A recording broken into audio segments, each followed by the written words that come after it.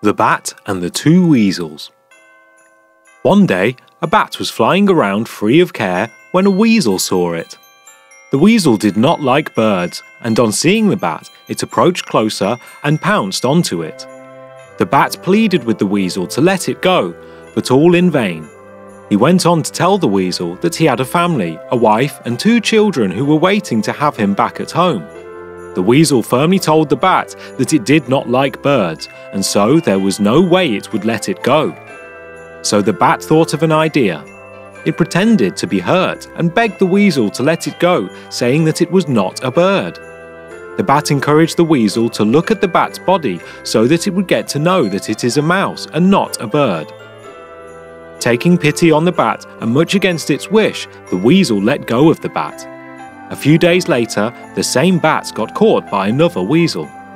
This time too, when the bat pleaded for mercy, the weasel was not in any mood to let it go. The weasel clearly stated that it had no liking for mice whatsoever, and there was no way that it would let go of the bat. On hearing this, the clever bat thought on its feet and immediately adapted to the situation. It quickly told the weasel that it was not a mouse, but a bird. The weasel, however, would not believe it. The bat then flaunted his wings and told the weasel that it was not a mouse. It encouraged the weasel to confirm that it was not a mouse and just flew around to prove it. The weasel looked at the bat and was convinced that it was not a mouse. Thus the bat was allowed to fly away. It is therefore important to be able to think on our feet and rescue ourselves from tough situations.